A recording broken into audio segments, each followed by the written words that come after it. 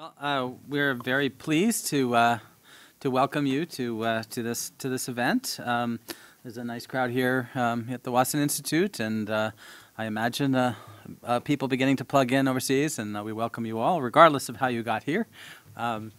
So this is a talk sponsored by the Center for Contemporary South Asia. And we have two really great economists speaking to us today. So Arvind Subramanian is the Mira and Vikram Gandhi Fellow at CCSA and a Senior Fellow of the Watson Institute. So he's on the home team, which is fantastic. He was formerly professor at Ashoka University and the founding director of the Ashoka Center for Economic Policy. He was chief economic advisor to the government of India between 2014 and 2018, and he has visited the Harvard Kennedy School, has brought interest in global development, global economic and financial and trade system. And he's author of many publications and books. He's been involved in the Uruguay Round of trade negotiations, involved with GATT and so forth. So he's exactly the sort of person that we would want to tell us about what's going on in India and how to make sense of what's been happening. All right, go ahead.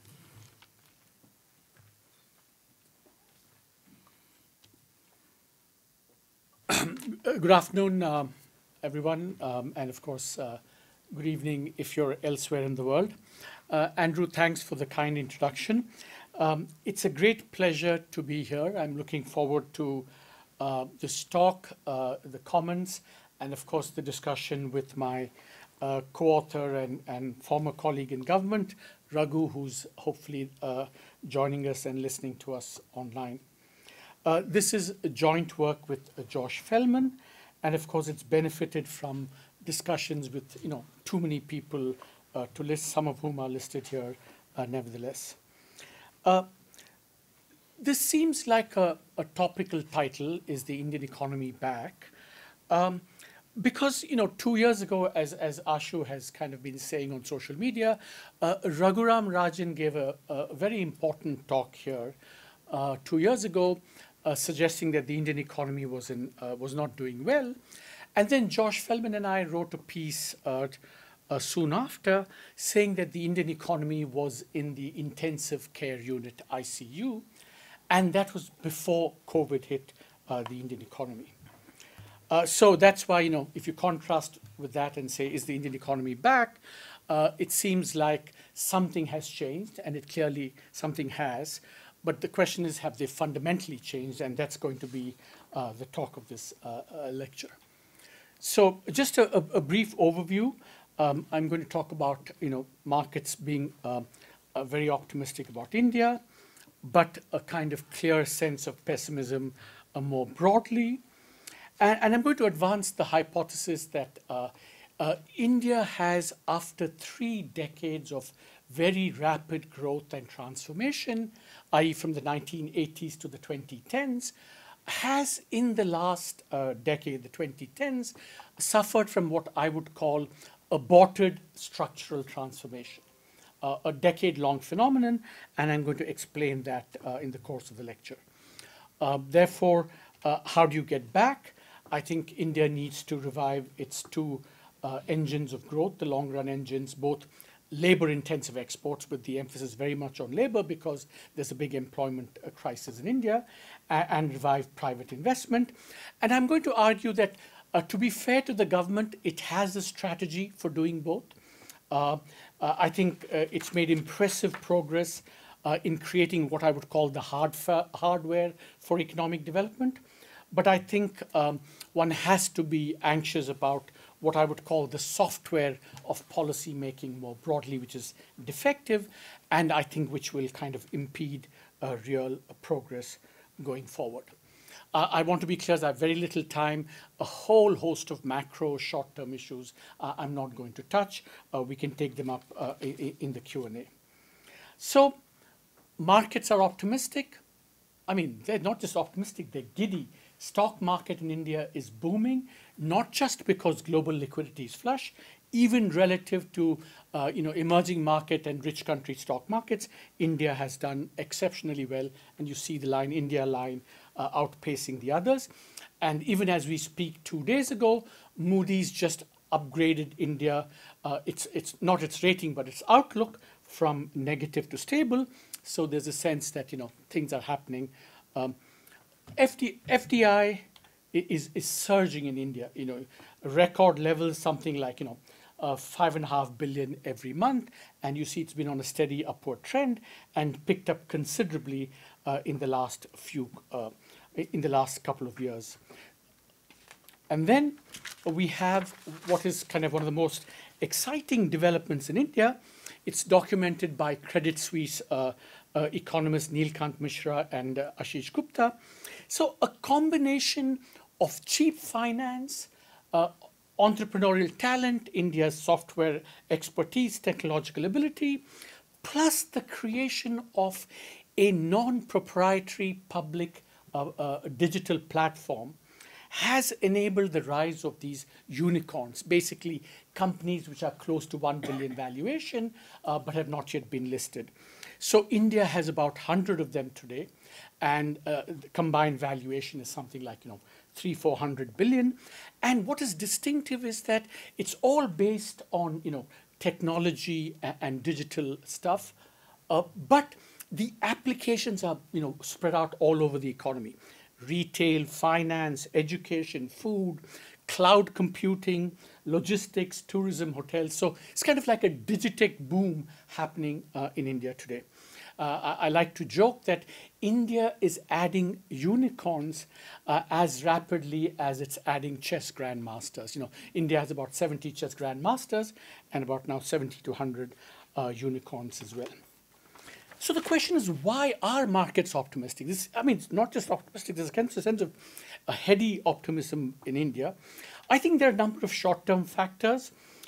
Exports are coming back, thanks in part to the global boom. India's fiscal revenues are very buoyant. There's, of course, the natural bounce back from COVID, which is very rapid, and people forget that it's just a bounce back. They look at the bounce, and they say the economy is coming back. That's contributing to it. And the possibility that the worst of COVID is over, partly from a very high infection rates, 70+%, plus the fact that now about 70% of India has at least one vaccination shot. So the possibility that COVID, perhaps the worst, is behind us. Second, I think the optimism is based on a sense that the government has a very active reform agenda. And even as we speak today, after 68 years in the public sector, this iconic company, totemic significance, Air India, nationalized in 1953, was today actually privatized and given back to its original private sector owner. So the sense that privatization is going to happen, combined with other plans like the government is planning to monetize a lot of assets. It's unleashed kind of India's version of industrial policy via these production subsidies to boost exports, and a whole slew of reforms, including labor market reforms. And whatever you and I may think of the content, it's hard to escape the fact that on the reform side, the government does not suffer from underactivity. Hyperactivity characterizes the reform agenda. So markets are optimistic. Short-term factors, active reform, progress in building hardware, which I spoke about. Now, this is really quite striking. On the left-hand side, you see the physical hardware, road and rail networks being added extremely rapidly. There's an 8-lane highway, Delhi-Mumbai, about to be completed. 4 expressways in India's largest state, Uttar Pradesh. The Northeast and Jammu and Kashmir are being connected. So the sense that connectivity is increasing in India, which, by the way, partially also contributes to the unicorn boom that I spoke about. Similarly, on the railways, a dedicated freight corridor is being finalized. And so, infrastructure is kind of getting built at a very rapid pace.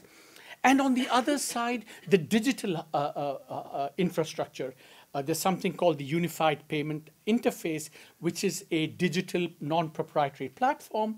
And you see the numbers are staggering. Just to give you a sense, on the value number for April 21 is something like 6 trillion rupees. Just 1 trillion is about $13.5 billion. And you can see the rapid progress. A lesser notice, but no less, even more important, part of the hardware is what I call the hardware of this government's new welfareism policy. This welfareism consists of providing to people essential private goods and services like cooking gas, toilets, bank accounts, rural housing, electricity, etc. Those which are tangible and which can be attributable to the government and the Prime Minister. So on the left-hand side, essential goods and services are being given, and the other tangible that's being given is direct transfers. And just look at the amounts there. For example, the blue bar, it's again $5.5 to $6 trillion, almost $100 billion of direct transfers every year to about 1.5 billion beneficiaries. Now, this hardware of new welfareism that others have also written about, Niranjan Sarkar and Yamini Iyer, is absolutely the bedrock of the political success of the Prime Minister and this government. I'm not an expert on politics. Ashu knows much better. But whatever else might be happening, but this provision of the hardware of the new welfareism is part of the success, part of the achievement.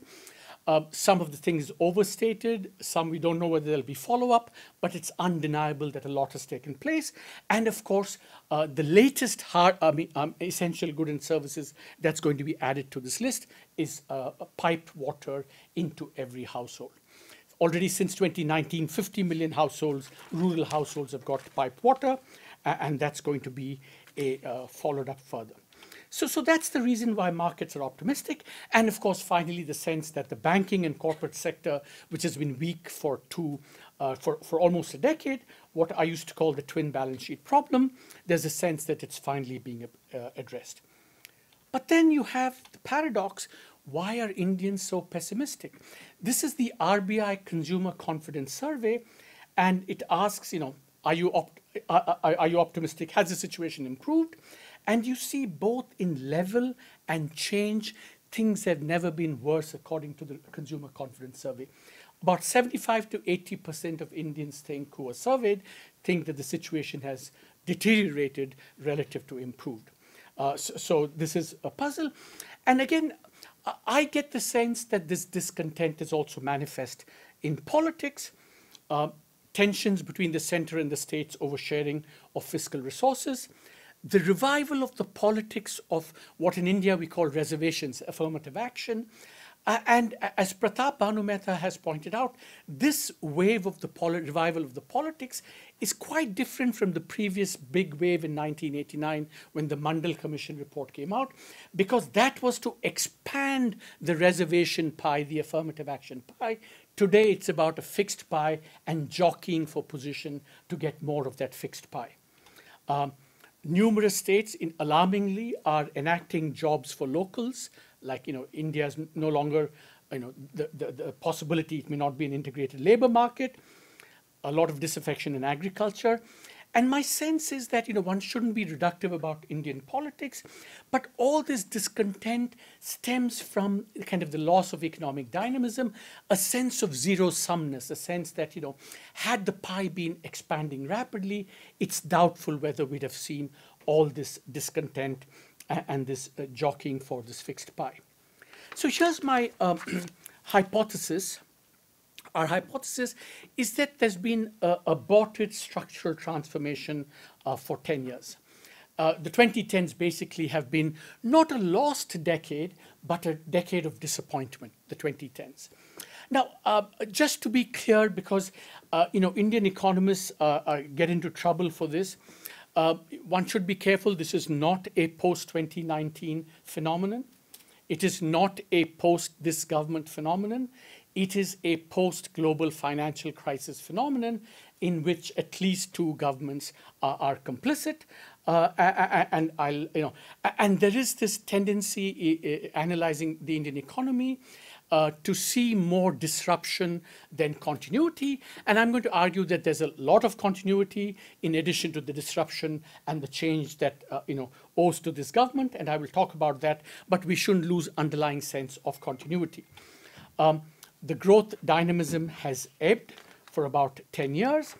And this is where I think my new research has made me alerted me to this kind of a a eureka moment, that it's not just that the growth dynamism has ebbed, that along many development dimensions, the Indian economy has stalled or even gone backward. And I would like all of us to, at least I would urge, that we resist seeing this as a kind of rich, poor, middle class, upper class kind of divide, and kind of bring in the inequality perspective, although there is a lot of that, because I'm going to argue that it's much more broad based, and it's a kind of aborted structural transformation in the broadest sense. The slowing growth, you see the white bar is what the growth was before 2011. The red bar after 2011. These are annual average rates of growth in these major macro indicators of the economy. They basically collapsed after 2011. And I've been saying this for a long time, not completely successfully, but the new data point has been added, the last two lines. We have this new All India Debt and Investment Survey, and what you find is that the same pattern in asset growth, before very rapid asset growth, afterwards even negative asset growth or virtually no growth at all. So the story that after 2011, the dynamism ebbed out of the Indian economy, in my view, is incontrovertible. But then there's the broader stuff. And here, remember, I'm still talking pre-COVID. Secular decline in employment, as you can see, this is from CMIE data. Premature, Danny Roderick's premature deindustrialization, which we spelt out for India, the share of manufacturing in the workforce already low, 12-13%, has come down to about 8% in the space of 5 years. And progress in child health. India was making significant progress, and you see these are indicators of stunting, anemia, diarrhea, acute respiratory illness. Up means improvement because the scales are inverted, bad is inverted, and you see, for example, stunting basically has flattened out in the last 5-6 years. And so this is kind of part of this aborted structural transformation. And this is just as an aside.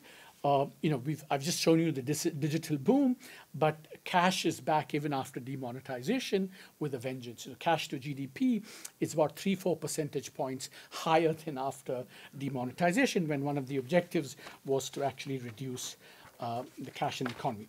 So then we fast forward to COVID, a human and health tragedy, infection rates above 70%, excess deaths per capita. It's clear that it's kind of below average in the G20, and excess deaths somewhere between 2.5 and 4.5 million. The economic devastation, I don't want to go into this chart, essentially to say that the level of per capita consumption now, depending on who you believe in terms of the numbers, is somewhere the level is either at the level of 5 years ago or 10 years ago, possibly. So the level of per capita consumption has been stagnant somewhere between 5 and 10 years, and undoubtedly poverty has probably also gone up, and the Azim Premji University estimates that poverty has gone up actually quite significantly in the tens of millions at least. Per capita GDP, again, now back to levels seen 2 or 3 years ago. And so COVID has kind of just compounded what was a secular weakness in the economy. Stunning re-ruralization due to COVID on the left-hand side. The share of employment in agriculture has gone up. And of course, the most devastating of all, COVID has set back human capital formation in India significantly.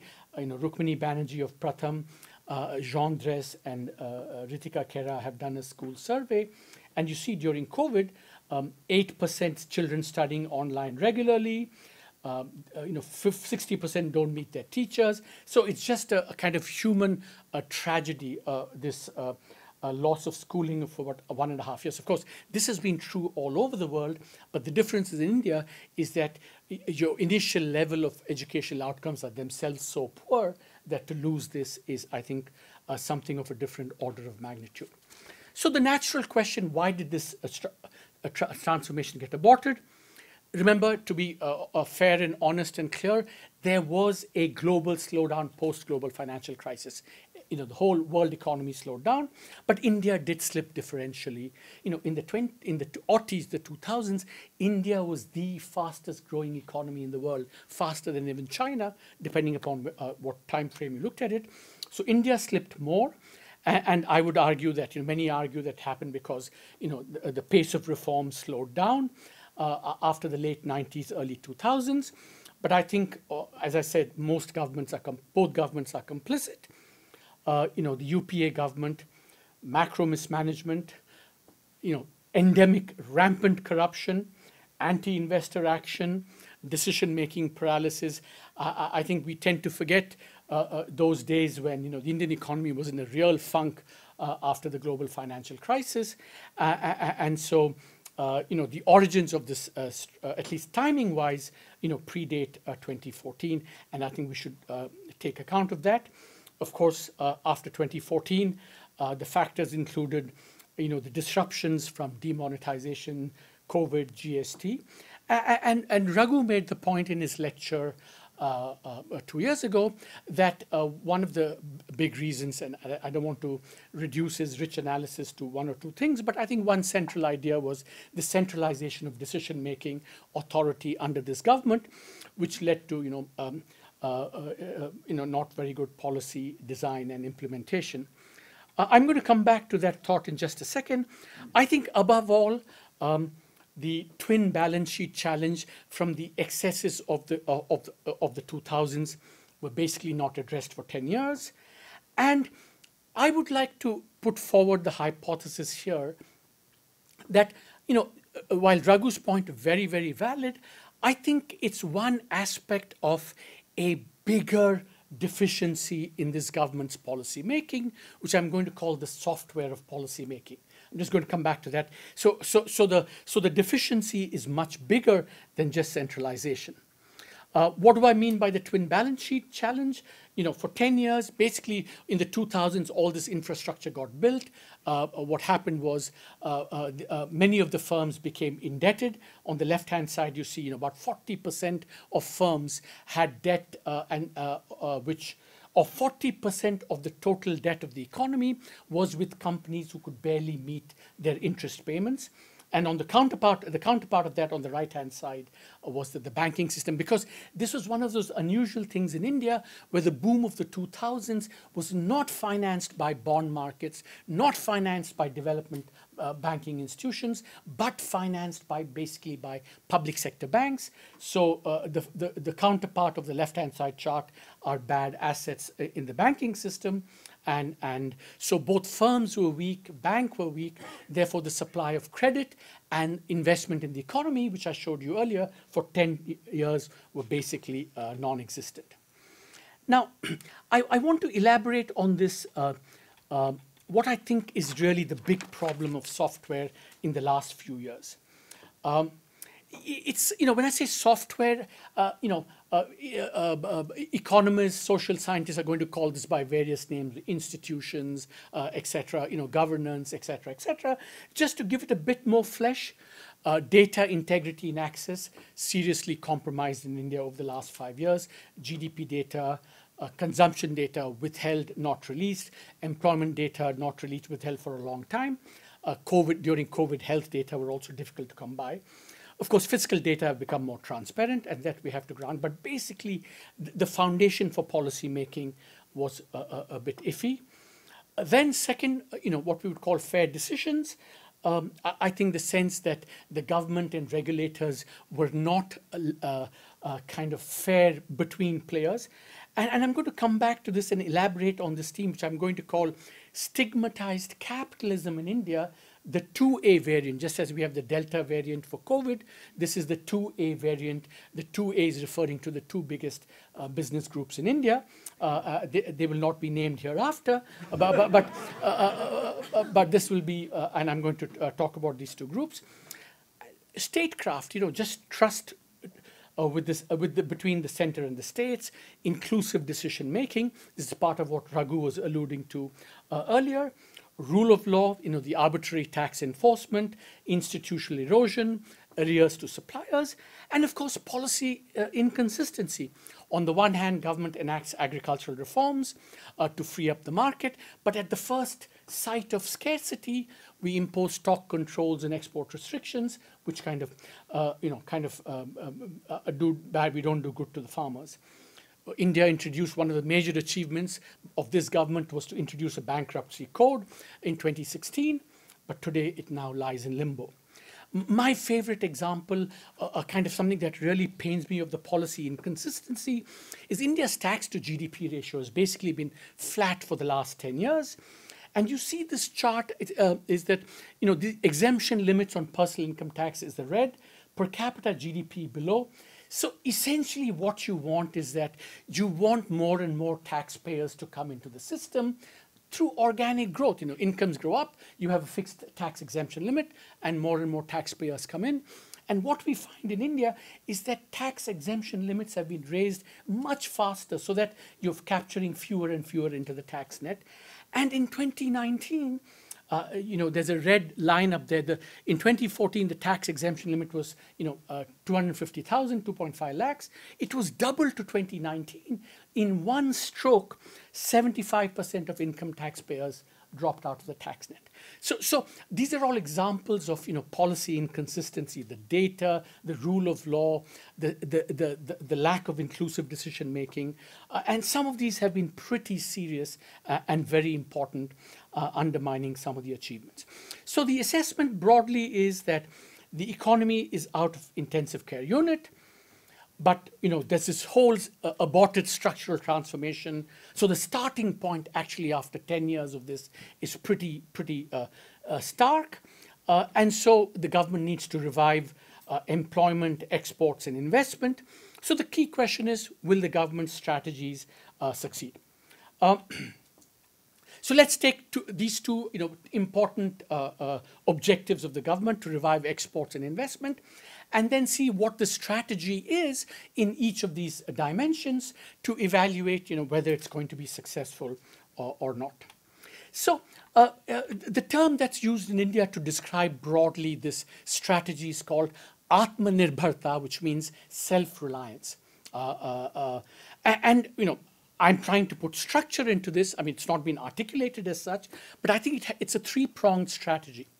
One, what is new is the new version of industrial policy, which is performance-linked production subsidies to firms in 12 to 13 sectors. I'm just going to show those sectors. Second, reversing a 25-year-old consensus that the economy would steadily open up, in trade terms. That's been reversed, and India has gone back to erecting trade barriers. And then the third component is India has consciously decided to stay out of some very key regional trade agreements. So this is kind of the broad strategy, subsidies, protection, and you stay out of the international trade architecture. So what does one make of this? Shankaracharya, one of our illustrious predecessors, chief economic advisor, has a very nice piece on these production-linked incentives. And his point is that, look, I think first of all, one has to be open to whether this might work or not, because certainly I've seen some evidence for the cell phone sector that exports have increased to some extent because of these subsidies. So I think one should keep an open mind on it, but I think one has to nevertheless, our default position should be to be a bit anxious, because as Shankaracharya says, it has all the makings of the pathologies of the old license Raj, arbitrary targets. Can you be able to monitor the proliferation of agencies implementing it? How are you going to monitor this? So it creates all these kinds of complications which could really confound policies. Second, what is striking about this, and you'll see this, there are 13 sectors listed here, except for one or two, they're mostly tech-intensive, capital-intensive sectors. If aborted structural transformation is about employment also not doing very well and labor-intensive not doing very well, I think this is going to be, this is kind of misguided allocation of scarce fiscal resources. And of course, one has to worry about exit. I mean, after all, we always, the infant industry argument was always about temporary protection. It stayed on for 30, 40 years, got intensified. In India, reservations, affirmative action was meant to be, for 10 years. And then, of course, it's not only remained, it's kind of proliferated and spawned and spread. And so you have to worry about the same things. Protectionism, I think this is really worrying. We know that an import tax is an export tax. Soumitra Chatterjee and I, on the left-hand side, we've shown that India has increased tariffs on about 3,200 line items. Average tariffs have gone up by 5 percentage points, and they now affect $300 billion or 70% of India's imports. So it's a huge reversal. I mean, mercifully, we've not gone back to 50, 60% tariffs, but it's still quite significant. And on the right-hand side is what I call a kind of a killer indictment of Indian development strategy over the last 40 years. On the horizontal axis is a share of a country in the working age, global working age population. On the y-axis, share of that country in global exports. So if you broadly think that your labor endowment should be like your labor-intensive exports, you see India is about 15 percentage points of that on the wrong side, and China is 20 percentage points on the super right side. So this failure of Indian development policy, although exports broadly may have done well, labor-intensive exports have seriously underperformed. This kind of reversal of protectionism is not going to help that a labor-intensive export strategy. Staying out of trade agreements, obviously geopolitics is very important. The China dimension is very important. And so I don't want to second guess the decision itself, but there are clear implications. You're staying out of the world's most dynamic markets. ACEP is, has, China and all the dynamic Asian economies. You're excluded from the world's most dynamic markets. You're excluded from supply chains providing these goods. And one kind of sign of that exclusion is that, Soumitra and I calculate that since the global financial crisis, China has vacated export space of about $150 billion, i.e. because as its wages have risen, it's become less competitive. So things like textiles, clothing, leather, footwear, etc., it has lost market share. And India has at best gained 15% of that export space vacated by China. So if you stay out of the most dynamic parts of the world, what is the possibility of actually grabbing that export space is, of course, seems very depressing. And of course, meanwhile, China has made a bid to become part of the bigger, in size, Asia-Pacific trade agreement, which of course doesn't have the US, but everyone else. So if China is going to be part of even bigger, and India is going to be left out. So you see that, so when you step back and analyze this export strategy, protectionism, import taxes and export tax doesn't help your labor-intensive exports. Industrial policy, maybe not, a lot of risks going back to the past, and staying out of dynamic markets and dynamic supply chains. It's hard to be convinced that this trade strategy is going to work. Investment, what is the strategy? To be fair to the government, it's been active, hyperactive in this area.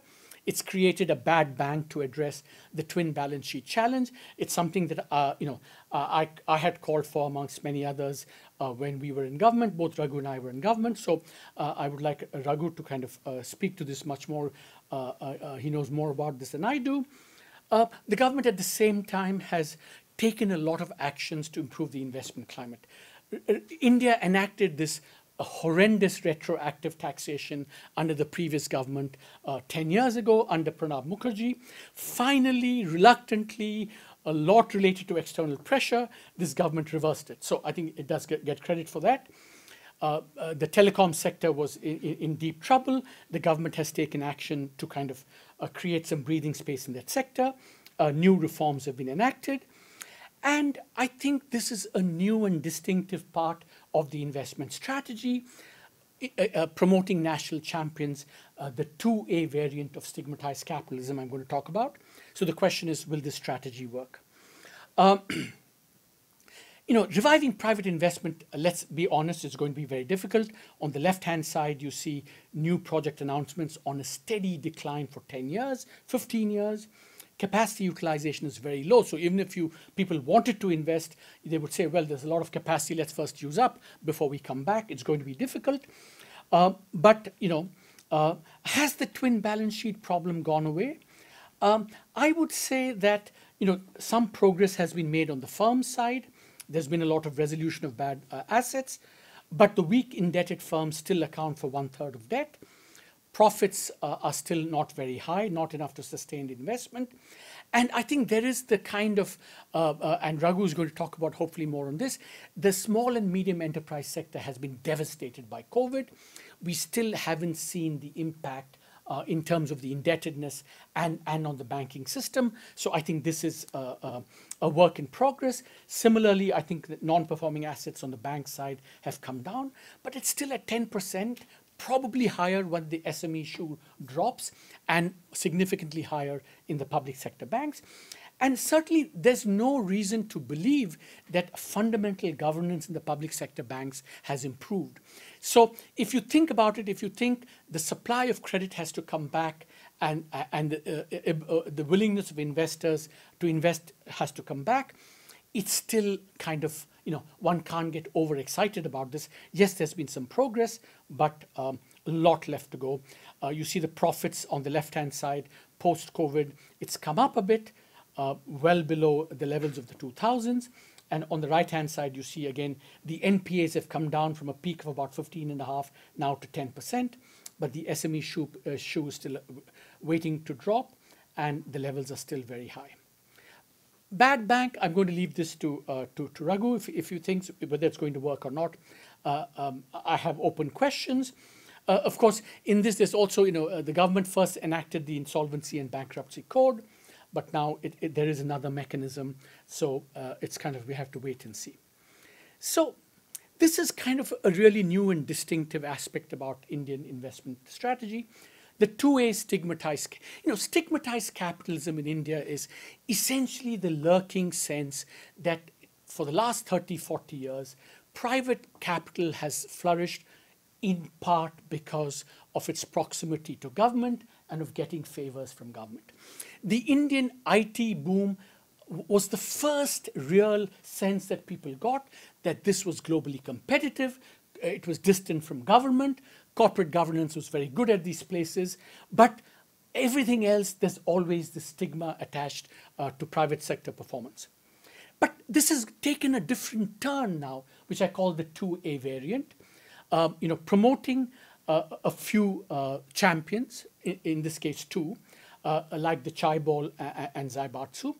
And I think one has to, again, be fair. The goals, after all, like the Chai Balls, they can become efficient, they can grow to scale, they can exploit increasing returns, network externalities, and in the process, there may be spillovers to the wider economy as well.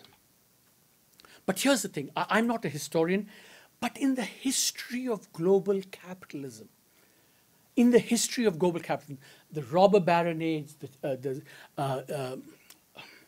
the Chai Balls, the Zaibatsus, has there ever been an instance when one or two firms have had such reach in the economy? So the 2As in India are present in all these sectors, in some cases with fairly high dominant market share. Petroleum, petrochemicals, textiles, telecoms. I mean, just reading the list makes you think, wow, this must be pretty unique in the history of global capitalism. Again, and I don't know how many of you saw yesterday's report, the Forbes billionaire list of India.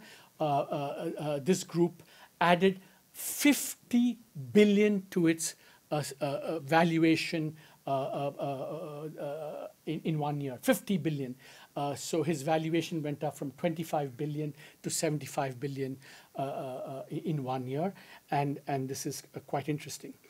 Now, the question is that will this national champion strategy work? And here I think that I think one has to be fair, as I said, in the case of Jio, it has revolutionized Indian telecommunication sector.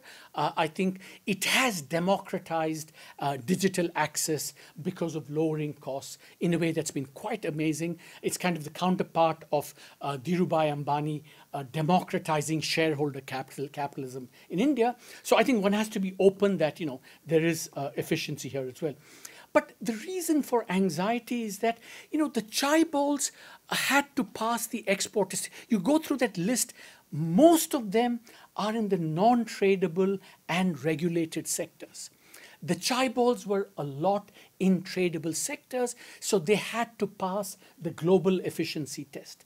In this case, if you're in a non-traded sector, you're close to the powers that be, regulatory favors are granted, you have to worry. So because you don't know whether these firms are fundamentally efficient or they're just profitable because they're being favored.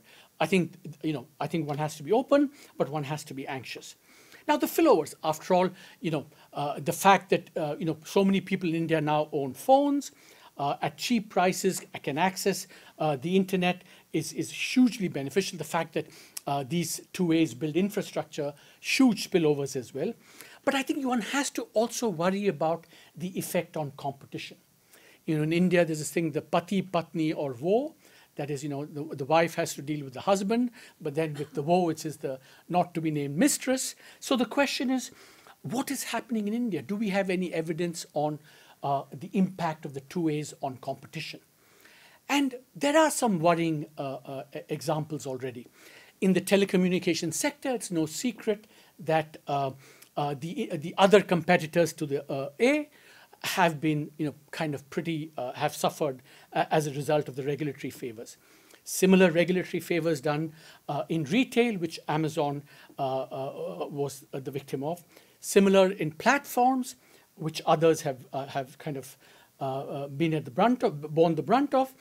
And kind of my favorite example actually is in labor-intensive clothing. And this is something that people don't realize. If you want to boost labor-intensive garment exports from India, of course, a lot needs to be done. But if there's one thing that I would do, and forget the production subsidies are not going to help very much. If there's one thing that I would do, and all exporters of man-made garments would agree, is to reduce, look at that blue line, the tariff on man-made fibers in India. It's the highest amongst all the textile exporting countries, and recently it was increased. This is a tariff on man-made fiber that actually is there because one of the A's is manufactures textiles, polyester man-made fibers. And if one were to kind of get rid of this, which is not going to be easy, in fact, it's gone in the other direction, the competition would benefit, or at least people using that as downstream industries would benefit. So I think the adverse impact on competition is something that we should all be anxious about with this stigmatized capitalism in India. Okay, I'm going to, 3 slides left.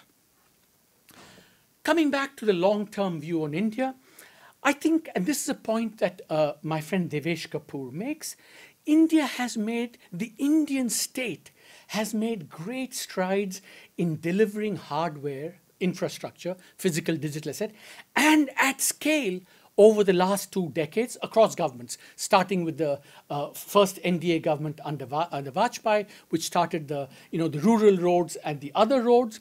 And then you see whether it's the infrastructure, the direct benefit transfers, the employment guarantee scheme that the UPA started, the Food Security Act, the Goods and Services Tax, the Unified, all these are examples of hardware, kind of provided by the state and at scale.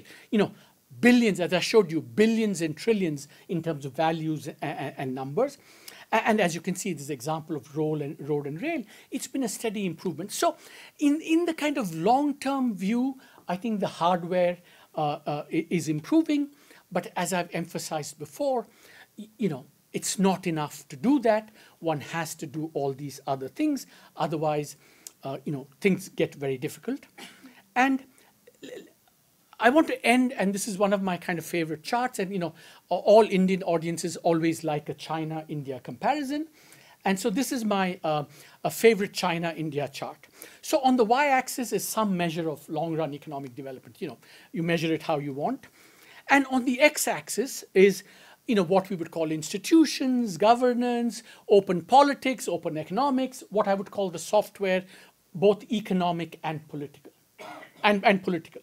By the way, when I said software, I mean, of course, the elephant in the room in India is that it's not just economic software, but the political software of social harmony, inclusion, etc., very much have to be in any long-run view of where even the Indian economy is going to do. So on that, we know that this was like this was my kind of rejoinder to Acemoglu and Robinson's Why Nations Fail, that this long-run causal relationship between kind of the software, economic and political and long-run development, both China and India were outliers. China, at least at that time, had the political software was given that it was overperforming. India, given its kind of openness, political openness, et cetera, was significantly underperforming. And that's why one is below the line and one is above the line. We know that China under Xi, the red arrow is going unambiguously southwest, i.e., China's hardware model is over. This investment-led model is now finished. We know for a number of reasons, housing, infrastructure, everything is kind of thing. But what Xi is doing also in order to pursue other objectives is basically killing the entrepreneurial energy. On top of China's demographics, it's clear that the Xi turn is taking China southwards. The open question is India. We know the hardware, as I've said, is improving, but the question of rule of law, inclusion, trust, non-centralization of authority, consistency of policy, all these seem to be eroding. So the open question for India is, is it going to go northeast in the right direction, or is it just going to tread water or maybe even go southeast? That's kind of the open question for India going forward. So the imperative is to reverse this decade-long aborted structural transformation. This is the race. And really the future hinges on whether the defective software can be remedied or not. So I want to end by saying that, is the Indian economy back? In the short run, I think there are indicators, but for the long run, one should be somewhere between cautious and anxious about the future of the Indian economy.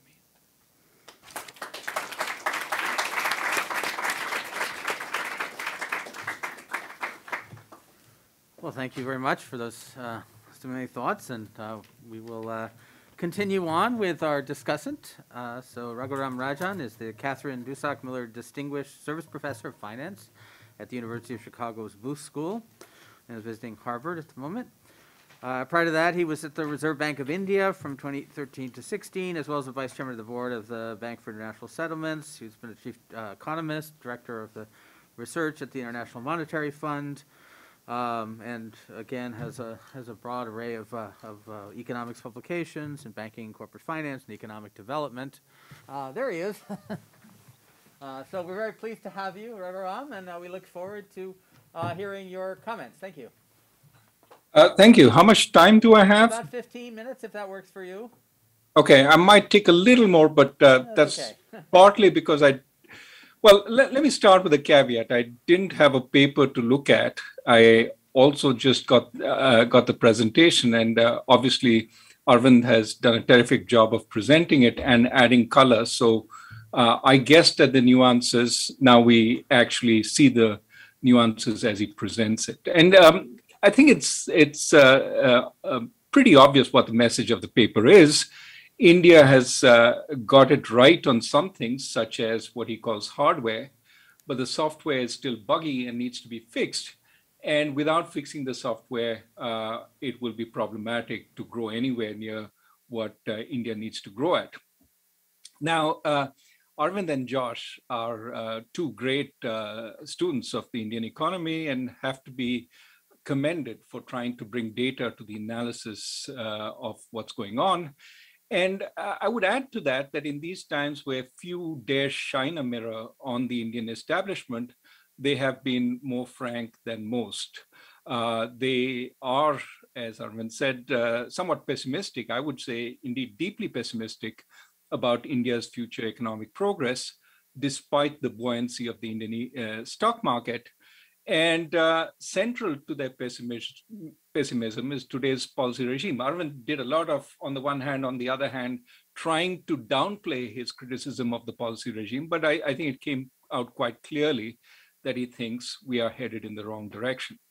Now, I agree with much of their analysis, but let me try to add some flavors to it. And first, let me get some nitpicking out of the way.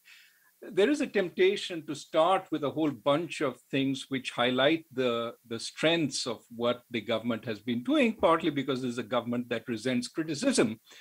But I think one should also examine some of those facts and ask what really they mean. I mean, we have a buoyant stock market, the best performing stock market recently. How much of that is anticipating a really strong economy? Some of it might be, but also we must remember stock markets across the world have been buoyant except for China. And Arvind pointed to the fact that in the last few months, the Indian stock market has done better than the others. The question you have to ask is how much of this reflects emerging market fund money fleeing China and coming to India. So how much of it is really for the long term and how much is hot and temporarily stashed till China, the Chinese developments become clearer what China intends to do. Also, as Sajid Chinoy has emphasized, large companies have done particularly well during the pandemic, cutting labor and other costs and improving profitability. Profitability actually has risen during the pandemic. And therefore, it's not surprising that large companies which are on the stock market, their valuations will show up.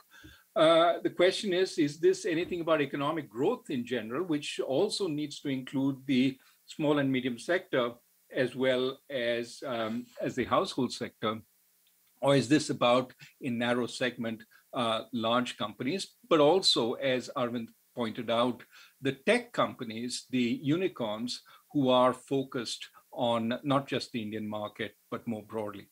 And finally, the question you have to ask is how much of this, as across the world, reflects very easy monetary policy and abundant liquidity finding its way into the stock market rather than really prospective growth. And of course, any look backwards suggests a cause for concern. For example, if you look at passenger cars, their sales have been stagnant for about 10 years at just below 3 million. And most recently, Ford quit India. Not suggestive that it has a lot of anticipation of strong growth going forward. So we have to be a little sort of more circumspect about those stock market numbers. Unicorns, great news. I always enjoyed talking to entrepreneurs in Bangalore, in Hyderabad, and it's great that many of them are doing well. The question you have to ask is how many of them have really benefited from the Indian infrastructure? How many are incorporated in India, not in Singapore? How many are funded by Indian VCs, not by foreign VCs, and with large dollops of money from elsewhere? I think this again is on the whole positive news, but it would be nice if in fact we could highlight the role that India has played in their growth, as opposed to the fact that they're largely manned by Indians who certainly have immense capabilities. FDI, how much of FDI is greenfield investment, people opening factories to employ Indian workers, as opposed to foreign entities buying stakes in domestic firms? The difference matters. In the former case, you would create jobs and real investment. In the latter case, there's not really much in terms of new jobs coming directly from this kind of investment. I think it's good news that Air India has finally been privatized, and certainly the government deserves credit for taking the plunge. But this is just one drop in a whole need for privatization that has been flagged by this government for a long time. And to my mind, it's the only one that has happened. Of course, nothing happened after the NDA government, the previous NDA government of Atal Bihari Vajpayee, but still we need to do more. And so we shouldn't be going overboard on just one of these. Again, due praise for having done it. And finally, infrastructure. We see a lot of road building, but how much of the private sector involvement is there? How much of private sector funding is there? Really, we need to get that back, because otherwise we are entirely reliant on infrastructure built by a cash-strapped government. And how much more of that is there going to be as we look forward? Now, one of the things this government has done well, which certainly in my last talk at Brown I praised, was the new welfareism. The what Arvind terms the new welfareism. I don't know if he coined the term or it came from elsewhere. But certainly the bank accounts, the transfers such as PM Kisan, the electricity, cooking gas, toilets, all those have been rolled out in a big way. And at face value, certainly have been, net positive. But then during the pandemic, we saw a total breakdown in the welfare system.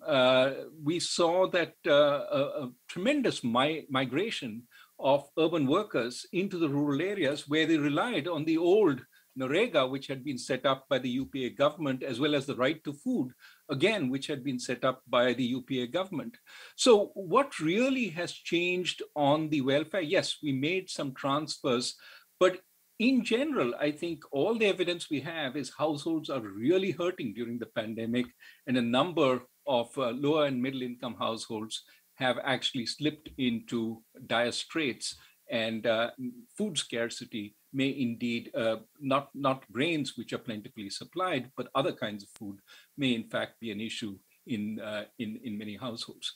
So broadly, I think one can nitpick some of the achievements, but I will let them stay and move on to the broader set of concerns, which is, to some extent, I think Arvind is trying to be nice to this present government, blaming both the UPA and this government for the current pass of affairs. And it is true, the last serious reforming government on the growth side was Prime Minister Atal Bihari Vajpayee's NDA, which did a lot, which it often did not get credit for, which showed up in the subsequent growth. Both the UPA as well as the current government have focused much more on redistribution.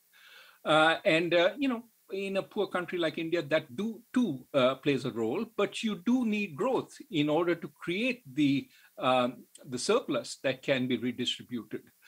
But the nitpicking here that I have with Arvind is much of the decline in numbers is recent, and he wants to push it back to the UPA. Certainly, the last few years of the UPA government did not produce spectacular growth. But if you look at some of the stunting, some of the anemia and so on, that's more recent. I think it would be nice if you went back over his slides and looked at what sort of dates from about 2015, 2016, and what is earlier, and it'd be useful to differentiate, because I would argue that the UPA did have acts of omission. It didn't push forward the reform agenda on the growth side, focusing on the reform agenda on the distribution side. The current government, in addition to continuing that reform agenda on the distribution side, has actually had acts of commission which have reduced our growth potential. And that, to my mind, is a source of great worry. Let me, in the next 5 minutes or so, talk about this point about hardware and software that Arvind and Josh used. They're nice as analogies. They're good to convey points, but it would be nice to know precisely what they mean by hardware and software. Hardware seems to mean government programs like the Jan Dhan Yojana or road building. Now, I want to distinguish that from frameworks. I think the Aadhaar stack that Nandan and the UPA government of Manmohan Singh put together, and which was taken forward by the NDA government, I think the Aadhaar stack is a framework. It's about how you can work with data, how you can make payments, how you can have identities on the stack. And clearly, it has been a tremendous development. So hardware of the Jan Dhan Yojana has had some effect, but really what has had much more effect in terms of pushing India on the growth path is frameworks, frameworks like the Aadhaar stack, and the associated sort of technologies that Nandan Nilekani put together under his term. I think it would be better that we have more solid frameworks. I'll come to that in a second. The software that Arvind seems to talk about is everything else, and that includes a lot. So let me redefine a little bit. By hardware, I think there are two types of hardware. One is hard infrastructure, roads, ports, airports, houses, logistics. And if we are to get substantial fixed asset investment and growth from there, which China did for a long time, we need to do far more on that. There has been some progress, as Arvind shows. The pace of road construction has increased. But I think the clearest sign that we haven't done enough is you look at one of the government's signal projects. Its pet project, the Mumbai-Ahmedabad high-speed link. This project, has been talked about for a long period of time. It was expected to be completed by December 2023.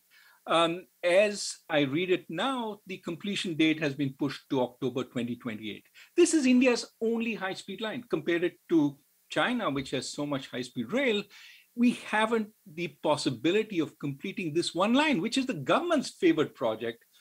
We don't do it till October 2028. Suggests that there are difficulties in the hardware, including land acquisition, which seems to be halting this.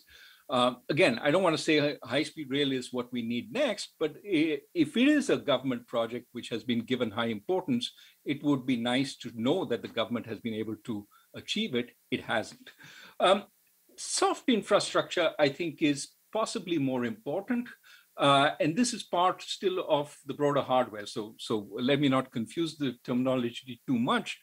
But what I mean by this is on the business side, ease of doing business, the tax structure, the subsidy structure, the tariff structure, the administration, including how many inspectors show up at your door every week or month, the court system, the bankruptcy system, all this is important to getting sort of business going.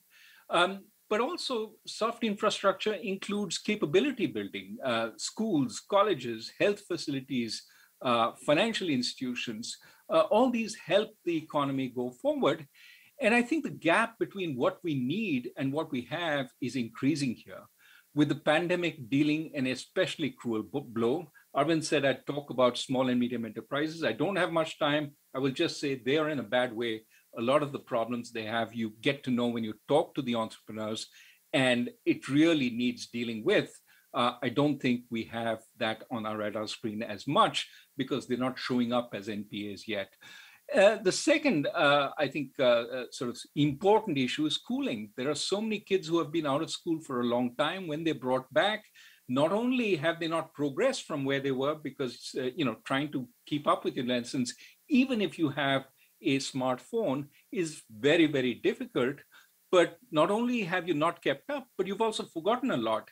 And I think we have really the possibility of a lost generation in India unless we take tremendous efforts to offer remedial education to the kids who have been out of school, especially the poorer ones. Otherwise, we'll see them taken out of school, put at work, or married off with consequent limitations on human capital down the line. And of course, a very different life, a more tragic life than what they would otherwise have had. So let me now finally come to software. What is software? It's a master program or vision of where India is going economically, as well as an operating system which rules some commands illegal and permits legitimate ones, right? So what are we doing on that? What is India's master program or economic vision? And here Arvind was quite very good at pointing out some of the contradictions. if we are going on export-led growth, that is, Make in India is about producing for the rest of the world, why raise tariffs? Now, this term import tariff as an export tax may seem confusing to some of our lay audience. Basically, if I raise the price of steel in my country, I make it much harder to export cars from my country because I've just increased the price of one of their key inputs. And of course, they're competing the world market with other car producers who don't have to pay those steel tariffs. So raising tariffs is effectively a way of curbing your exports at a time when our domestic demand is likely to be heavily impaired and exports are the way. Is this the right way to go? Arvind talked about free trade agreements. I would go also to how we treat foreign investors. Why treat Jeff Bezos when he comes to India as a used car salesman and insult him? I mean, he is the richest man in the world and has a lot of investment power. Many other countries roll out the red carpet. We did not, at least from what I read in the newspapers. And if we are thinking of exports, shouldn't we be thinking of encouraging our main export, which is services? How do we create a framework for encouraging service exports? Increasingly, service exports are going to be based on data. Do we have an adequate framework for data privacy, data security, which other countries can trust? If our government doesn't enact that, no country is going to be willing to let its data be held in India, which is going to limit our ability to do those kinds of service exports. We should be thinking about this if, in fact, we are thinking of export-led growth, but clearly we're not thinking very much about that. Well, the alternative is domestic demand-focused growth, and India is a big country. But where is the demand going to come from? As I said, fixed asset investment is going to be hard if we don't have clear land acquisition policies. Industrial investment is going to be hard because one of our slides talked about capacity utilization, which is still very low. How are we going to get investment if we don't have capacity utilization?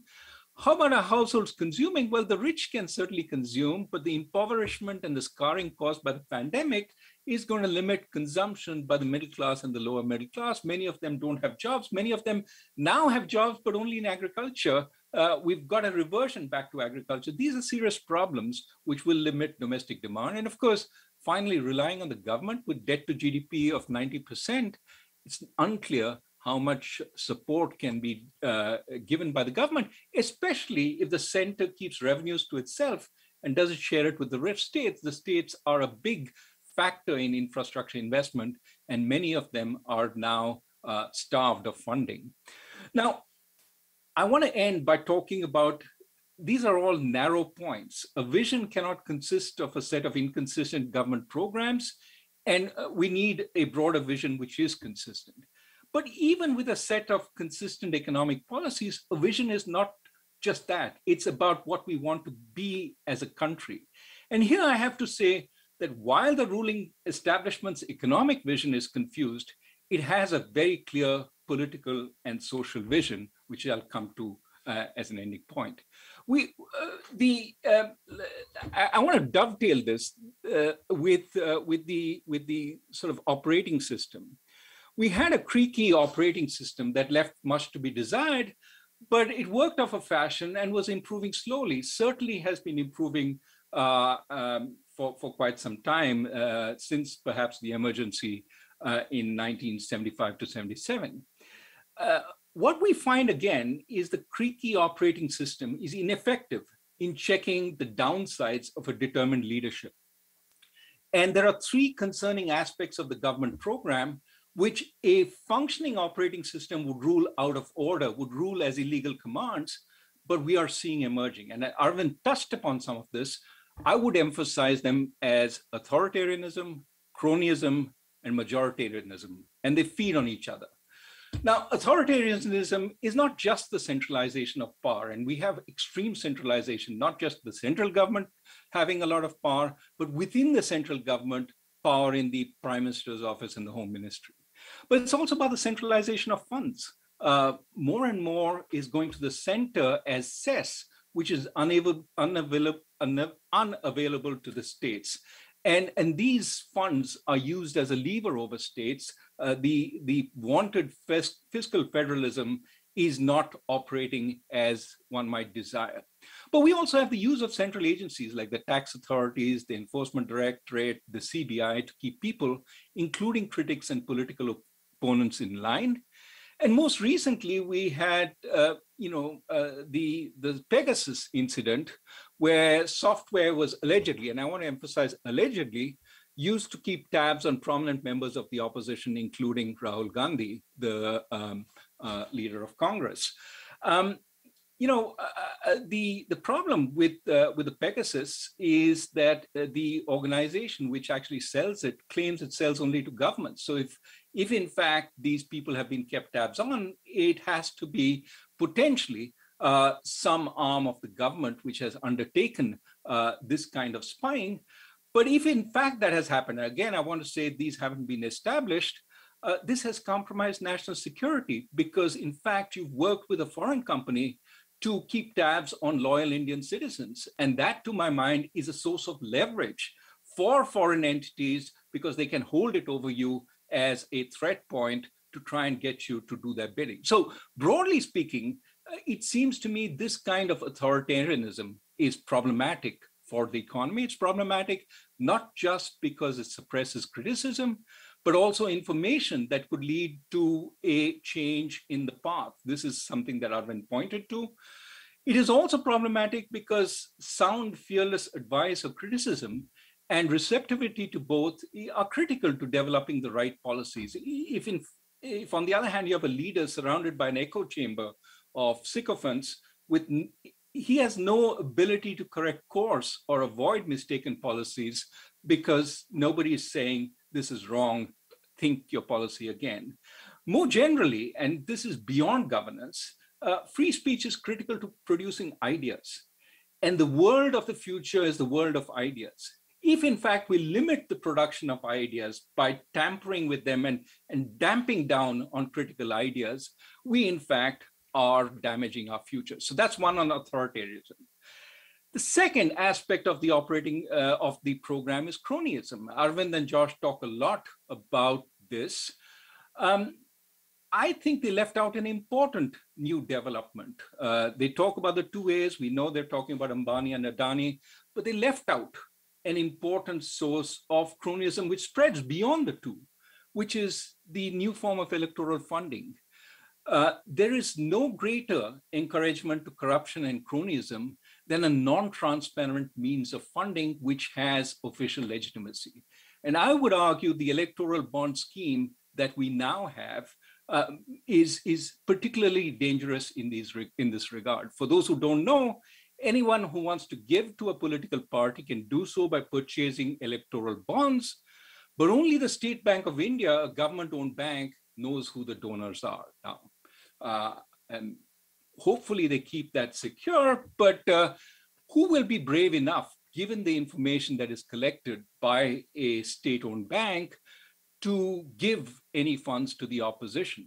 What we saw was 76% of the bonds purchased in 2019-20 went to the BJP and only 9% to the main opposition party, the Congress. Now, what is unclear is that there may be quid pro quos taking place between the unknown business donor and the receiving party. We don't know. The public has no ability to know. And when the proposal was first mooted, both the Election Commission and the Reserve Bank of India expressed their concerns to no avail. Fortunately, the issue is again likely to come up before the Supreme Court.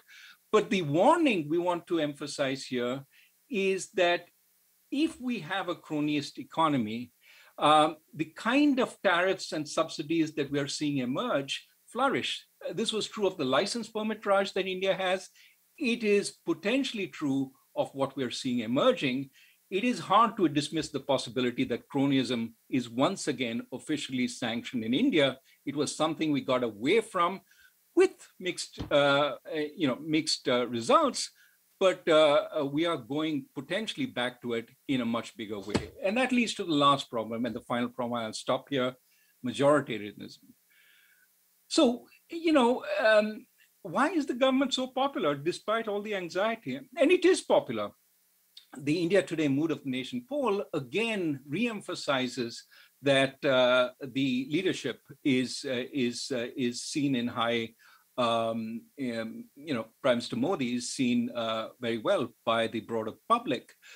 But interestingly, what the government gets credit for are two achievements which would not play that well outside. One is the building of the Ram Mandir in Ayodhya, and the second is the suspension of Article 370 in Kashmir. These, I think, tell a story that so long as the government believes its majoritarianism has popular support, it trumps its economic underperformance, and it has no reason to refocus on the economic underperformance. Indeed, there is a danger, which has been there right through, that economic difficulty may spur more crowd-pleasing majoritarianism. I personally believe it hard to imagine that India will become more nationally secure, given the threats on its borders, or economically successful as a nation by trampling on the rights of 15 to 20% of its people. Not only that, the slogan Hindi, Hindu, Hindustan not just excludes Christians, Muslims, and Parsis, but it also risks exacerbating long dormant divisions between North India and South India. As Arvind said, we are seeing increasingly reservations for sons of the soil in different states. It is hard to dissociate this from the broader divisive agenda which labels Indians as Indian this and Indian that, not all of us as Indian citizens. So let me end by saying the reality is that so long as the public believes the right software, the right operating system is only the concern of a small liberal elite in Loiton's Delhi, in Indians' elite universities and universities abroad, India is unlikely to rectify that operating system and to find robust, sustained growth. So I would add to Arvind's pessimism by saying I don't see a change in approach which would work unless we fix that operating system. Yes, India will rebound from the disastrous economic performance last year. It's hard not to, because the performance was truly terrible given where we were. But India's true salvation lies in a total reboot of its current path. And that requires a total change in national mood. Call it software, call it hardware, but that, to my mind, is what we need. Let me stop there. Arvind, did you want to say a few words, or shall we just open up to Q&A? Let's open it up to Q&A, and I'll come back. I just want to say that I thought I was giving an economic talk. I was not in a political science forum, so but we'll come to that. All right. Arvind, just one thing. Yeah. I think when you talk about software, you're sort of verging on the broader environment in which economics works. And you cannot totally dissociate the two. The two are totally linked, as you well know. No, that's why, Raghu, when I talk about the need for social harmony and the broader political software as well, which you were much more kind of hard on and elaborated on. To that extent, I think the political software is important. No denying that. But I think even before you get there, I think there's a lot of stuff even on just the business of the frameworks, the bugs in the economic policy framework that kind of needed to be fixed. And I gave several examples of that, the inconsistency, the favoritism, the rule of law, the lack of, independent institutions. And of course, all of them have political both origins and causes and ramifications, which you, of course, very eloquently elaborated on. All right, thank you. You want to start off? Please use a microphone because we want to make sure it goes over the YouTube. That requires it. Is it off? Yeah, Rishi, you're the boss. Yeah, this is that's 5. First of all, as an organizer of this event, I'm truly grateful to the two mighty intellects that we saw in evidence. over the last 90 minutes or so. Both Raghu and Arvind are not just policy economists, as they have been, but they are truly, truly mighty intellects, and we saw that. I have only one question that I want either of them or both of them to reflect on. Just one question, which is the majoritarianism argument point that Raghu made. If the current regime in India, supported by 65% of the Hindu community, which is 80% of India, makes the current regime feel that it can beat up on Muslims, it can deny them equality, it can put them in jail, it can kill them with abandon, it can lynch them, and no lynchers will be put to justice. What I understand as a political scientist, what it will do to politics. I want to know from both Raghu and Arvind, what will it do to the economics of the country? The virulent, violent majoritarianism or anti-Muslim turn in Indian politics over the last few years, what will it do to the economics of the country? Arvind, do you want to start? I think, Raghu, you've already answered that question, right? To some extent, or you want to add more? No, look, I'm very worried. I'm very worried because, I mean, divisions. I think underlying this agenda is somehow we unite the Hindus against the rest, and that will be a unifying factor for India. I think my worry is it creates even more divisions, So one is that a divisive agenda doesn't unite; it creates even more divisions. The second worry I have is any action breeds reaction. Suppression and repression brings a reaction from the community being suppressed and repressed. I would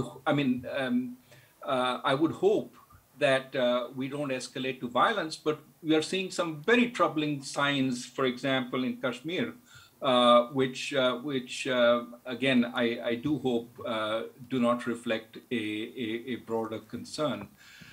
So I just think that, an agenda which keeps out a significant part of your population cannot be growth positive. You want everybody to join in, but it also cannot be growth positive from the external side. I mean, remember that we are trying to make nice with the democracies of the world. Take the Quad. That's an example of us trying to walk with the democracies. If the New York Times and the Financial Times and the Economist keep reporting some of what's going on within the country in terms of majoritarian behavior, it doesn't endear us to the intellectuals, to the policymakers in those countries, and certainly makes the kind of dialogue as well as the kind of engagement we want in order to protect ourselves against some of our neighbors. It makes it much harder. So I think from the political side, from the security side, and ultimately from the economic side, these are bad policies. So I think Ashu's question was much more, what is the impact of majoritarianism on economics? Yeah. No, on politics and external, it's all. I would agree with yeah, you'd agree. Saying, but on economics. Yeah, on the economics, I think that, look, we know that from all the history of long-run economic development, that instability, political instability, social conflict are, Andrew and others have written about this, long run absolutely bad for economic development, right? No question about it. Therefore, I can unambiguously say that any majoritarian agenda, any divisive agenda is long run really bad for economic development, and it works in many ways, right? We know it can work via the allocation of public goods. it can work by just deterring investment because there's too much instability. So unambiguously bad for long-run economic development. I think that the issue here for me, which I don't have a good sense of, is what is the time horizon in which that actually starts kicking in? Short run, can I say with any confidence that this majoritarianism is going to extract economic costs today, in the next year, in the next 3 years? I don't know. So the timing of that is going to be very difficult to say. But in the long run, it's absolutely unambiguous. And also because, see, in this, the other factor is that, there's a lot of unintended consequence and backlash that can happen. I mean, for a long time, I used to think that, all these, in the aftermath of the CAA, there was a lot of violent protest, a lot of conflict. I thought at that stage, actually, foreign investors kind of would get deterred and not invest and so on. But in a sense, it's the classic thing, right?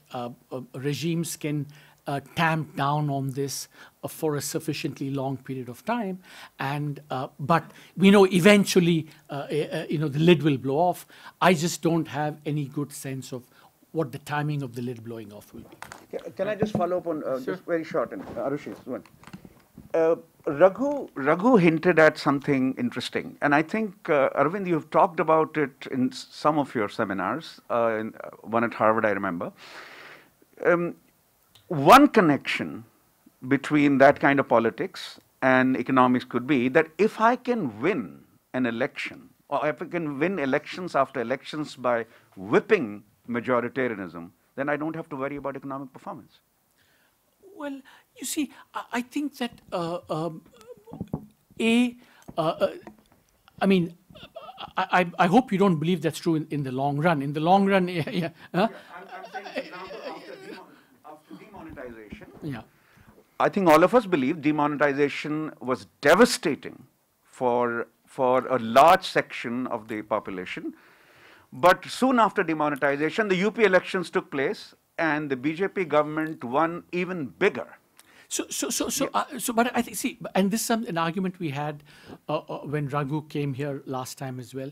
See, I think that reading of Indian politics today is a little bit one-sided, because as I emphasized, and Raghu agreed, that the new welfarism, is not majoritarianism, is orthogonal, distinct from, and very positive, because, if you can improve the lives of the poor by providing, cooking gas, housing, or toilets, now water into people's houses, which, by the way, have disproportional impact on women, for example, right?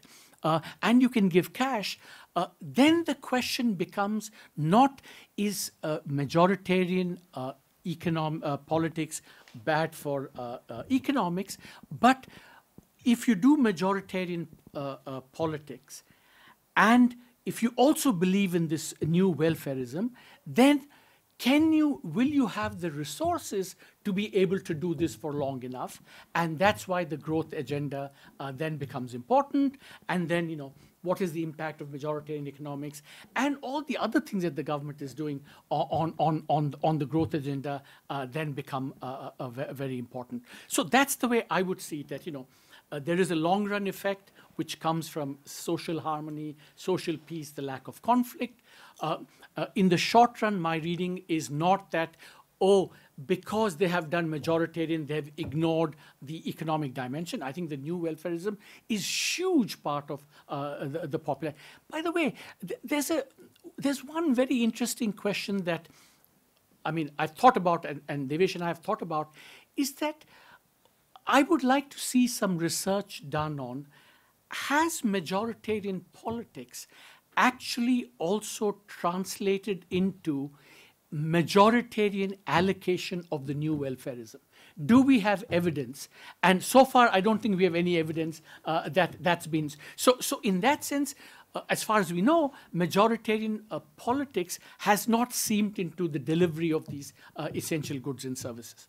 So that's an interesting kind of question and an open question as well. So I think it's kind of, but I don't want, I'm not an expert on politics for politics, qua politics, but, how can you not agree with all that you said and all that Raghu have said, that, in pure politics, but it's just this interaction between politics and economics, I think is much more complicated than we're letting on. Arushi. Yeah, thank you for the talk. I'm Arushi, I'm a PhD student in economics at Brown. I think you're cutting the government too much slack by saying that we don't know what's happening in the short run, because to your last comment, there is a research by a PhD student in economics at IIM Ahmedabad that did say that in places that BJP is in power, there seems to be greater allocation of public goods being made to upper caste Hindus.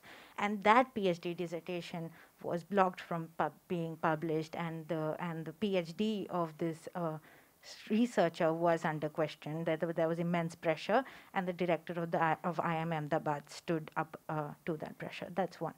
Number two is that we actually know what's happening in the short run, because we have lots of research from, for instance, Sam Asher, Paul Novosad, and Kalai, who's a postdoc at Brown here, which is showing that Muslims on aggregate seem to be doing much worse, both in terms of income and in terms of education. So what we know is that intergenerational mobility of one social group is falling in India, and that is Muslims. The last point that I wanted to, I actually have lots of questions, but I think the last one that I will end at is the one you said about us as the Indian economists not having much to say about politics. Your immediate successor in the office of the chief economic advisor, who by the way resigned this morning, he did. Made a statement on Kashmir which was totally unrequited, and he said that the day on 5th August 2019 said that Saraswati has now taken her rightful seat in the head of India.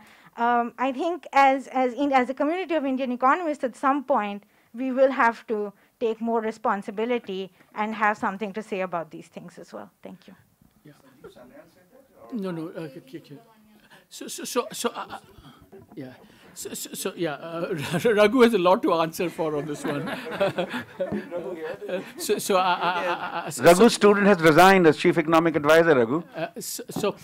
On your 3 points, I think you would be the first to say that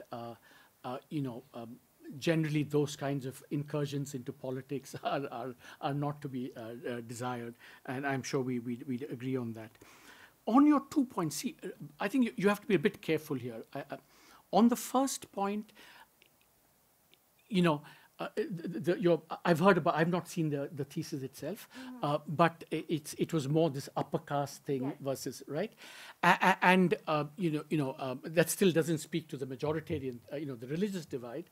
And remember that I find that, again, one has to, I don't know this well enough, but we know that part of the and Ashu knows this better, part of the kind of ideological framing of Hindutva is that, you want to actually not do these intra-Hindu divisive stuff in order to, play the majoritarian-minoritarian card. So it still doesn't quite speak to that issue, although because I think the whole OBC thing and stuff become very important. On the second, your thing, I think you're being a little bit unfair, because all the Sam Asher, etc. view is about long-run mobility. How much of, maybe it's got aggravated by this government, we don't know, I don't know the data, but to say that that is due to this government, I don't think is my reading of Sam Asher and things. These are much longer trends, So for example, I'll tell you in terms of educational attainment, it's in my paper with Rohit Lamba in the Journal of Economic Perspectives. It is true that if you see educational attainment, Hindu upper castes are converging to the global frontier. The OBCs have narrowed the initial gap with things. For the scheduled castes, it's kind of little bit of narrowing. but the scheduled tribes outside the Northeast and the Muslims have gotten, there's been no convergence at all. But that's a long-run phenomenon. It's been happening for the last 30 years. So I'd love to see data which says that, this has actually gotten aggravated, in the last 4 or 5 years. And to some extent, I do want at some stage, or in all that the way I view the world, is to think at it as much from a kind of country point of view and, what we should be doing differently, rather than getting into, these partisan things about, which government did worse and which government did better. And I think we have to call out all governments for what they do right and what they do wrong. But I think equally I want to be a bit careful that it doesn't degenerate into a kind of, partisan, UPA did this and BJP did this. As I said, there's continuity, good and bad. There's disruption, good and bad. And we should, call out all of these. But there's also been a lot of continuity. There's also been, and one of the points that Raghu said is actually there's been a lot of discontinuity going from good to bad, which is the basic reforms started under Vajpayee, and not a whole lot of, market-based reforms took place. Similarly, I think in terms of the whole social welfare network, I think that the Manrega and the PDS, and I want to be completely honest here that, when UPA 2 did Manrega and PDS, some of us, I think, including Raghu and me, were somewhat skeptical of that. And I think we should be honest about that and say, we were actually wrong on that. And but equally, I think, Raghu said, all the stack, etc., got conceived under UPA 2. Absolutely right. But equally, I think we know, and this is why I don't like getting into this UPA, BJP stuff, because it's equally true that had UPA 2 continued, the whole stack, Aadhaar, accounts all would have kind of stalled in terms of the progress. So to me, it's not, getting into this partisan thing is let's think about what we need to change. What is the software that's gone bad, both on the political side, on the economic side, and let's, this partisan assigning of blame, I think is something that is good for the academic thing, but I do want to be constructive going forward. So Arvind, let me just add a little bit on that. I agree broadly with you that this point about assigning blame, which I think partly stems from a government wanting to soak up all the credit for what's good and assigning blame for what's bad to the previous government. That's natural for every government. That's and it's true of this one also. But I keep wanting to take you back to, you cannot talk about the economics without thinking about the broader structure in which it takes place. And that's why I like your software, if I think you think about the broader structure. But that means everything that people in this room are worried about. And trying to think that there'll be a change in the economics without all that being taken care of is problematic. For example, you talked about tariffs. Why are we seeing these tariffs increase? Well, because we are back to a certain amount of cronyism, which used to take place in the license permit Raj. But what do people want cronyism for? Why is that happening in a sense? Because the government is willing to essentially favor a few in order to get support from them. It doesn't need many more after that. And, so you can't sort of dissociate that from the structure of governance. So Raghu, I think that, look. And I mean, this is not about chaebols. This is not about creating a whole bunch of it. It's creating about very few favored entities. See, I think, Raghu, I spent a lot of time on stigmatized capitalism at great risk, calling it the 2A variant, and we know. But I do think that, I honestly think that the return to protectionism and industrial policy may have some cronyist element, but I think there's a kind of independent, ideological basis for that as well. I think there is a view that, we need to have import substitution because, others did it, we can also do it. So I think to reduce it all to cronyism, that I do not agree with. I think, there's also a kind of ideological view on protectionism and import substitution. Raghu, I will agree with that. Yeah, listen, let me finish. And the view that you have sometimes embraced as well, that, India is a big market and therefore we can do import substitution as a way of generating growth. The government and the Prime Minister strongly believe that there's a big domestic market. He keeps saying the 3 Ds are, democracy, demography, and demand. And so you and I have serious disagreements with this policy, but let's not all reduce it to, it's because of cronyism, because there's a completely, other bad reasons for bad policy as well. Okay, let's get a question up there. Arvind, can we just get a on... question from the audience? We only have about 10 minutes left. Yeah, okay. Thank you for this engaging talk. You want to switch on the mic? This one? Yeah, okay. Hello? Here. Take this. Yeah, thank you. Yeah, it's working, sir. This is more on and off. Thank more you. on than off.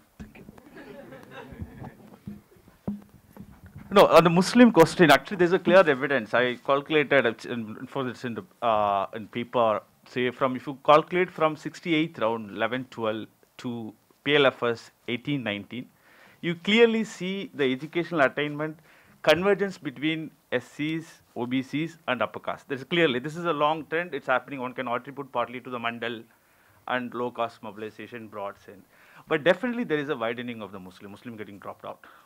Whether that is actually because of the inbuilt mechanism is rooted in the longer run, or if something is happening between, say, 2014 onwards, it's open to the question. But evidences suggest that, say, some of the universities are not recognizing madrasa degree, for instance. This is a recent thing happening, which would have a potential impact on getting into higher education, particularly on this component, which is a substantial component of the madrasa not getting recognized. Still, we don't know. But fact remains that there is a widening effect of Muslims. This is... Well, can we have a question? Do you have a question? Question, yeah. So the question is, I have 2 questions, just summarize it, and maybe we can take later. The new welfareism, we know, for instance, from, say, 2004 to 2011-12, which is called as a golden period of growth and distribution, absolute decline in the poverty and the relative decline. We know the first time in the Indian history that there's a substantial lift of the poverty, which actually attributed directly to the PDS and NRGA. So now we are not sure how much this new welfareism is at the expense of the old. Is there any net transfer or net increase as compared to the old? Is that repackaging the old to the new? Then the second question, we all know that the impact of demonetization and in other policies, particularly on the small businesses. There is a concern. If you look at the numbers from, say, economic census from 2005 to 2014, substantial increase of the small firm, particularly medium-scale firms in the subnational, say, Tamil Nadu, Andhra Pradesh, Karnataka, or many other states, which definitely increase. But there is a feeling now those firms are shrinking. It's because of the political connection. You need to have the centralized attitude, which has an implication for the federalism. The third would be of your any views on the, sorry? Can we have a question, please? Yeah, third. We're getting a speech. Oh, thank you, sorry. Third question is the form laws. Do you have any say in that is irrespective of the procedure? There is a consensus, it's wrong with the procedure in terms of the 3 form laws that the central government. Is there any difference in the substantial terms? It's just a procedural problem with the form laws.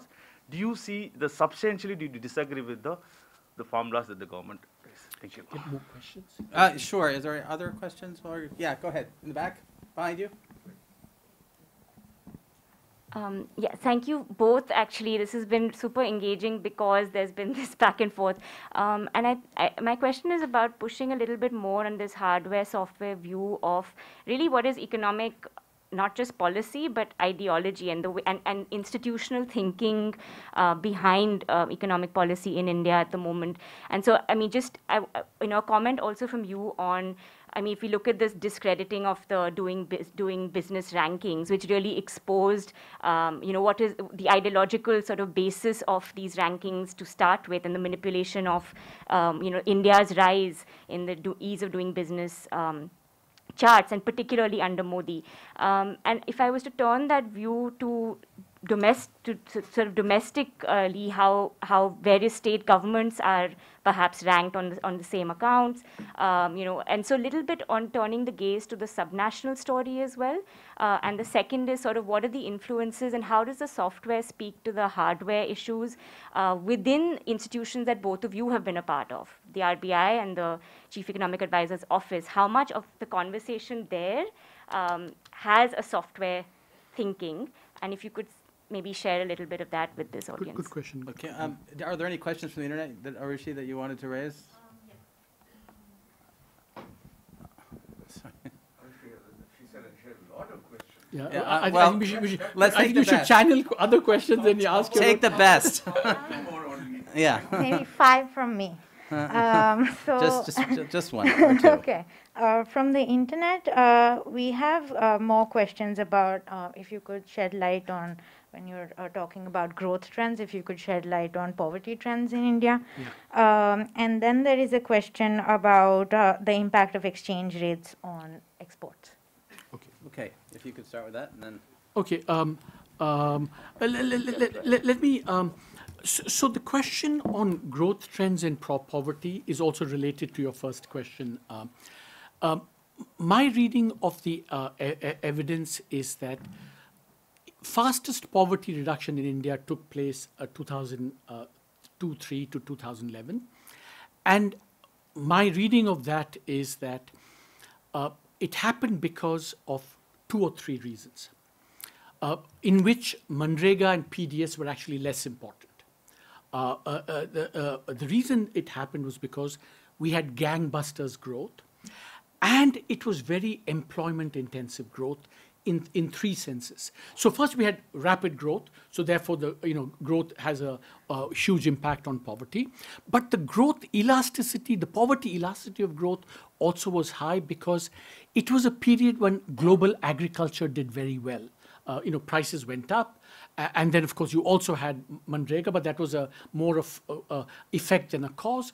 Global prices went up. India's exports of agricultural commodities across the board boomed. Farm employment boomed. That happened. Second, because that investment just took off, and infrastructure investment took off, you also had construction booming in that time. Therefore, construction is very employment intensive. So it's the combination of the growth and the pattern of growth as much as, Manrega, remember, Manrega is a safety net. It only protects really the downside. It's not creating the surge, as it were. Now, but extrapolate that forward. Between 2011 and 2012, and all of you are including Raghu is saying that I'm being soft on this government, etc., etc. I'm the one who incurred all the wrath by saying that the GDP numbers are all completely overstated in India. So if you look at after 2011-12, there is no question that growth collapsed. One, and I think the cumulative effect of the GST, and which was I still continue a very good reform, it can still be retrieved, and demonetization had, of course, so weak growth, these disruptions on the small and medium enterprises meant that in that period, my calculation of 2011 to 18 is that basically I think poverty was either flat or a very small reduction. But of course with COVID, there's been a big increase in poverty again. How temporary or permanent, we'll have to wait and see. On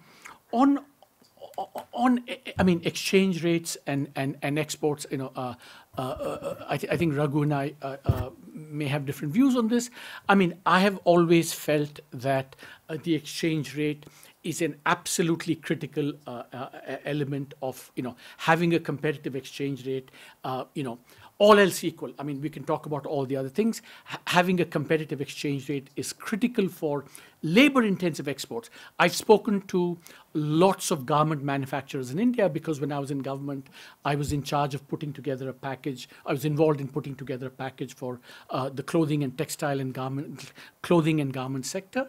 And all of them said, our margins are so wafer thin that the exchange rate, a competitive exchange rate, is actually very important. But I think that the macroeconomic, I think, problem is the following. If you have underlying productivity growth which is soaring, then of course I think the exchange rate matters less. But where these margins are thin, where you're struggling for productivity growth, you want a competitive exchange rate. But then if you are going to have an open capital account and have all this foreign money coming in, it's going to limit your ability to use. I mean, I have no doubt in my mind that China was able to maintain its export boom because it had a relatively close capital account for a very long time. Now, on the question about the institutional ranking and the subnational, I think. I'm not sure, but I think India does its own version, many versions of the subnational ranking. And I'm kind of very ambivalent about these rankings for reasons that we're seeing they're kind of getting, either they can be explicitly manipulated or people just game the system in order to do well on these rankings and enact reforms that are not fundamentally important, but just because then you go up. I think that, but I do think that within India, if we can, maintain the integrity of some of these things, I think a powerful dynamic which I think was in operation in India, which especially during the boom period, was competitive federalism, that some states do well and other states try and emulate what they do, and so this kind of competitive federalism was, I think, a very important part of it. And so I think therefore there is some role for some of these kinds of things. On software in places where I worked, I mean, look, I say software, hardware because I deeply believe in software, both economic and political. I mean, just to give you a very concrete example, the fact that the GDP data were overstated in some cases for non-political technical reasons had a huge impact on I feel on some of the policies that were implemented while I was there. I think the urgency for reform, some of the fiscal policy choices that were made were influenced by bad data.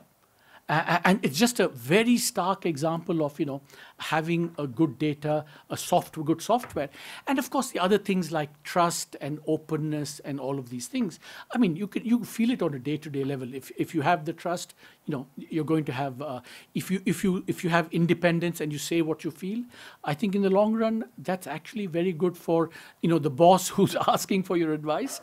And so what Raghu said about having a culture that encourages dissident voices, I mean, I completely believe that. And to the extent that it's gone missing is a big problem. Raghu, did you want to add anything to those questions? Nothing, no. Okay. Arvind, you said there was a difference between us on exchange rates. No, I have no difference. I just think it's very hard to manage the exchange rate given the kind of economy we have. I mean, the RBI has increased its reserves to 640 billion, but there are still questions about the level of the exchange rate. No, I just meant Raghu, the view on how open the capital account should be. I think that's where I thought maybe you and I were not always on the same page. But if we are, great. Does Raghu believe that the capital account should have been open, not just the current account? No, we were taking steady measures to open it, but the idea was our institutional progress would match the opening. I see. So that, eventually when it was a fully open capital account, we'd also have, strong institutions. And the two feed on each other, so you can't wait till your institutions get better in order to open, but you shouldn't open when your institutions will likely underperform. Right. That was also the point that Bhagwati made in the famous essay, The Capital Myth in Foreign Affairs. That was exactly the point he made. All right, any other questions from the floor here? All right, well, I think we've pretty much come to our close, and I want to thank our speaker and our discussant. Perhaps we could all sit and just listen to you guys chat for another couple of hours, but I think we have other things on the agenda, and so please join me in thanking the speakers. Raghu, we have to fix our next tennis game. Send me an email.